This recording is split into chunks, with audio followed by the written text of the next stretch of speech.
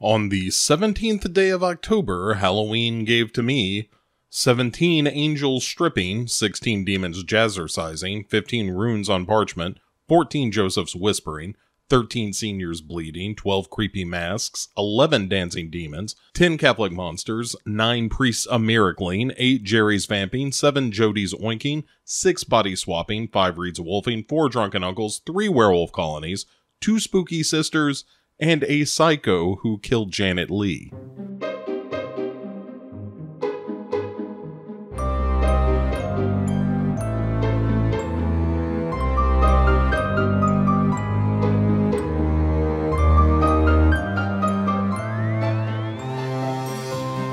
Well, hello there, everyone. Welcome back to another episode of the 31 Days of Halloween. This is the 17th film, 17th of October, of course, in which we are discussing the 31 movies that I picked and some that you picked. This is definitely a me pick. It is The Blood on Satan's Claw, a movie that I've seen. I kind of came to it late, but I've seen it a few times now, and I really enjoy it. It's an interesting movie. It's often grouped in with Wicker Man and the Witchfinder General, often referred to as the Unholy Trinity of folk horror films.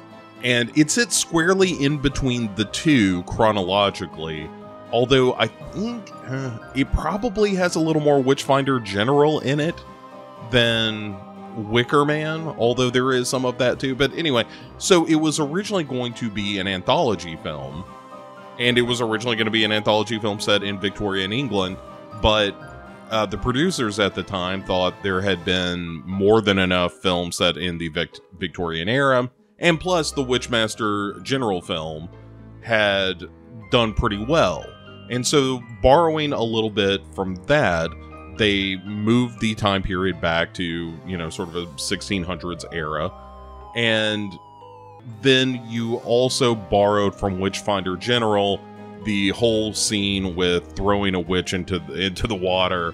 That was kind of cribbed from there by the producers, again, because Witchfinder General had been so incredibly popular. But the film itself it feels like an anthology in some ways. It tells sort of 3 different stories. One is the story of the guy who is dating a woman who's sort of beneath his social status, and brings her home to his family, only to discover that she has been infected by some kind of deviltry and ends up having to be hauled away.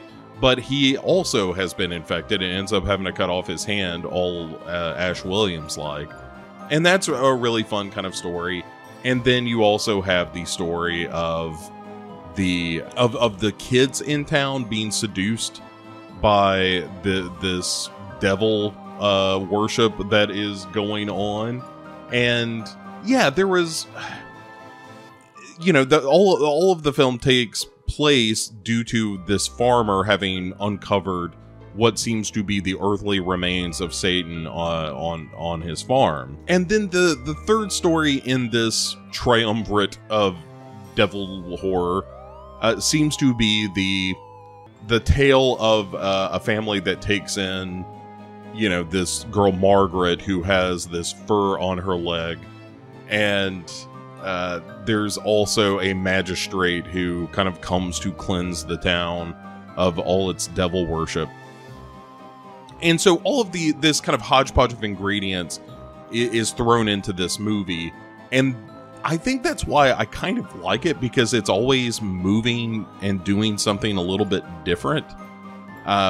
But yeah, so the overarching story is, after this skeleton is discovered, that just devil worship and Satanism and whatnot seems to spread throughout this town.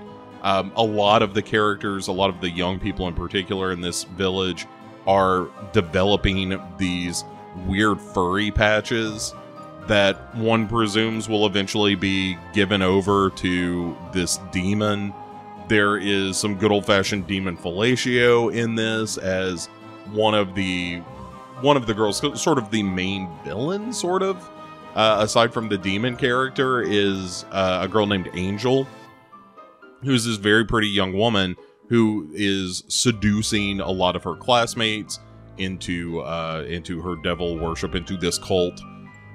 There is definitely an element of the Manson family, and that's kind of by design. Like, the writers talked about how, they wanted to portray this idea of kind of youth gone wild and this amorality that was running rampant through the young people in this village.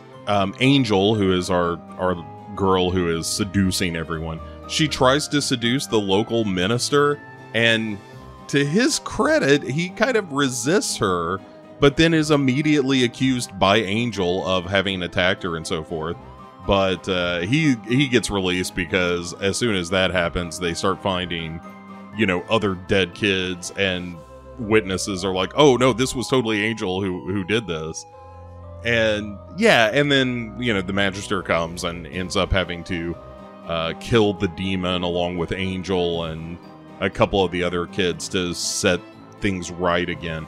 The original cut of the movie, or not cut, but the original intent of the movie was that this magistrate would come back and sort of enlist some people to help destroy the entire village. It was a much grimmer kind of idea, and the producers decided that they wanted something of a happy ending, even though I would argue it's not a terribly optimistic conclusion for this film, but they do sort of rid the town of evil.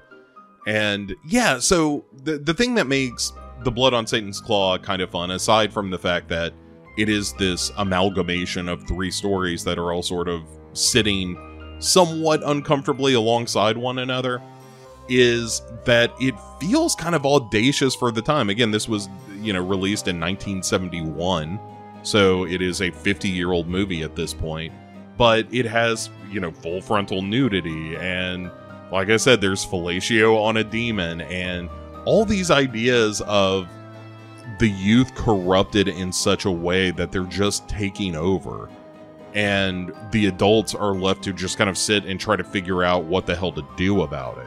And there's something contemporary about that at the time, in the late 60s and early 70s. That was certainly the time of cultural revolution and so forth that would have scared the olds of the day.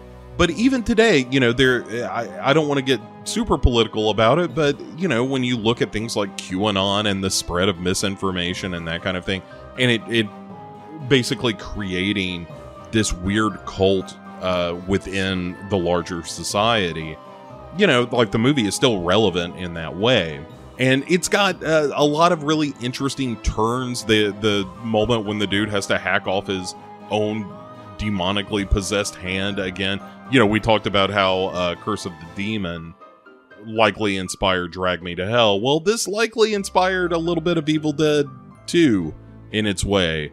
It's hard not to think of that movie when you see that scene.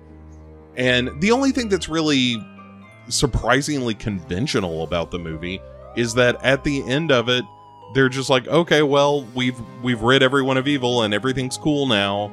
Thank goodness for the Lord. And that seems a little easy, but I think that's maybe just because the producers insisted upon that change. But it still feels like, well, you you missed an opportunity to be really dark the way that the Wicker Man is, and the way that Witchfinder General is. But it's really good. It's a really good one of those in a world where there aren't a lot of those. That sort of folk horror that shows the corruption of a small town or a small village in a way that's really interesting. And especially, probably the creepiest of the scenes is when a young the daughter of the farmer is seduced into not necessarily joining the cult, but basically she's sort of a thorn in the side of Angel, and so they just end up dancing with her in this almost pan-like fashion to seduce her into this cult, and when she denies it, they just kill her. And that's where they're like, oh yeah, Angel was totally responsible for this. And yeah, that kind of thing is really shocking in the movie, and also it plays well with the theme of you know, that corruption will destroy everything it can, and if it runs head to head with goodness in the world, then it will either try to pervert that goodness or it will destroy it. And I not to get too modern day about the themes of this film, but it was definitely something that as I was watching it, you know, for the fourth or fifth time, I was thinking, boy, this movie understands that, if nothing else. And in fact, the writer, when he talked about how they had to insert the scene of all the locals throwing this girl into a river to determine if she was a witch or not. And he said, you know, I didn't really have a problem writing that scene into the movie because it was just another great example of being able to show how stupid these people were. And that's the thing, you know, like the movie doesn't go very far with the idea of the hysteria that this local cult causes, but it does go far enough that it's a thing. And I wish that had been a little bit more of a thing in the movie, but again, you know, it's hard to complain about what a movie is, especially when you're talking about a movie that has, you know, such crazy scenes in it. Like, there's a great scene where Angel and her classmates are hiding the claw that they've discovered in the field, the satanic claw from the minister who is giving lessons, and they're just kind of passing it along behind their backs and so forth. And, you know, again, just another great moment of like, hey, under the nose of the old and established people in this village, that there is this cult rising, and they love it. Like, the people in the cult are totally about it. And when Margaret, I think her name is, gets found after she's been hounded by some of the locals, when she is found by the farmer, you know, she just is like, hey, why don't you come join our satanic cult? You would love it. And the farmer's like, no, how on earth would I ever do such a thing? I believe in the Lord. And she just takes off on her own to warn Angel that, like, hey, these people are coming for you. You know, she gets a way out of this and refuses to take it even after they've, you know, sliced off the fur growing on her thigh and all that stuff. If you've never seen The Blood on Satan's Claw, first of all, you absolutely need to. It is... like, it's not so bananas that it's hard to follow or anything, but for a movie that's 50 years old, there are moments where you're like, this is kind of shocking that this is part of this film. You know, like I said, when you see full frontal nudity in this movie in Angel's attempt to seduce this minister, you're like, well, they are certainly going for it in this movie, and it continues to kind of go down that path. It's a weirdly sexy movie, even though the sexuality is sort of portrayed in a dark light, but there is definitely that element to it. And it's hard to tell at times, you know, who is the good guy, who is the bad guy in this movie. I think that there is no clear morality defined in this film. Like, surely the killers within the cult are not ideal citizens, but also neither are the, you know, magistrate and his people just indiscriminately killing people.